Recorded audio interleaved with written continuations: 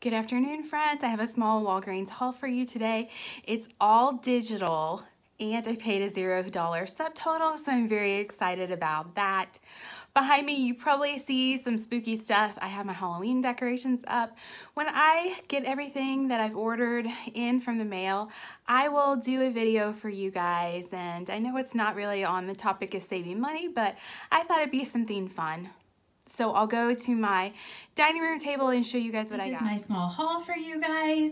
I had another deal that I actually messed up, but I will show you that receipt and show you what I did wrong. I bought the Febreze fabric freshener and the car freshener. There is a $3 off coupon digitally, and we have a $3 off coupon in our inserts. The insert coupon is a buy one, get one free. I chose to just go ahead and use the digital because I'm doing an all digital deal today. Next, I bought the Skintimate razor and shave gel. Skintimate is on promotion this week. When you buy 2, you get 2,000 bonus points. We have a $1 off coupon on the shave gel, and we have a $4 off coupon on the razors. The razors are $5.99 this week. With that $4 coupon, you're paying $1.99. The shave gel is $2.99 with a $1 off coupon. You're also paying $1.99. But of course, I pay with points, so I don't pay that out of pocket.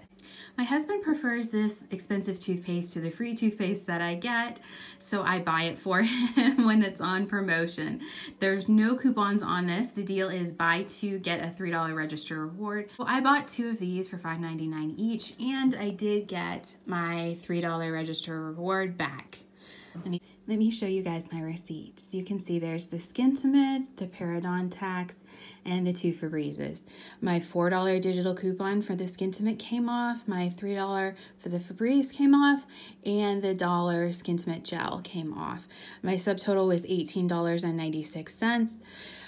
I used $20 in points, paying 0 subtotal, and my points covered part of my tax. I paid 58 cents in cash. And I got back 2,000 bonus points, and I showed you my $3 register reward. I just wanted to say that you guys need to learn how you're taxed in your area. Some people aren't taxed on toothpaste, I know that. I am in my area. And also you need to learn if you're able to redeem some of your points for your tax.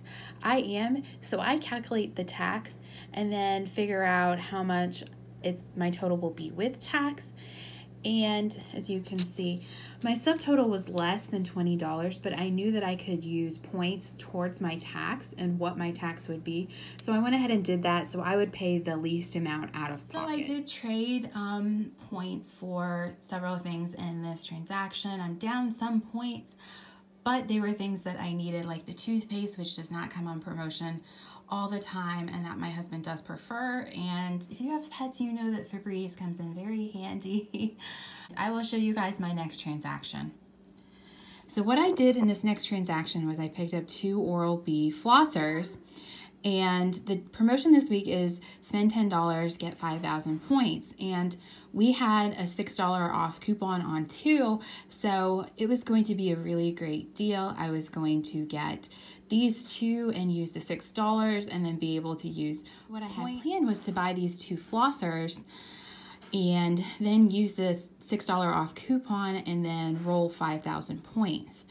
Well, what happened was the first mistake was that the $3 off coupon came off first. Instead of the $6 off coupon, I should have unclipped that $3 off coupon, but I did not, so that came off. The second problem was that this is a spend deal, and I did not build my transaction up. For some reason, I just wasn't thinking about the fact that you cannot use points on a spend deal unless you have enough coupons, register rewards, and cash to cover the spend amount.